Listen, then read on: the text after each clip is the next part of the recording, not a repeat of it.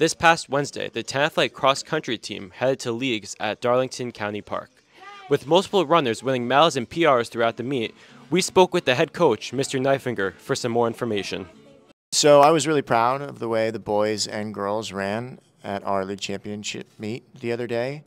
The girls as a team have been steadily improving.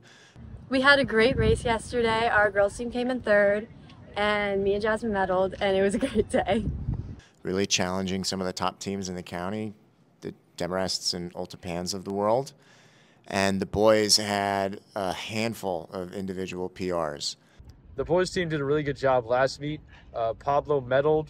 Our entire varsity team got sub 20 for the first time, and Nathan Williams got first place in the boys freshman race. Both sides have been working harder this year than they did last year. They're capable of faster times, and that's been showing, which is really, really great.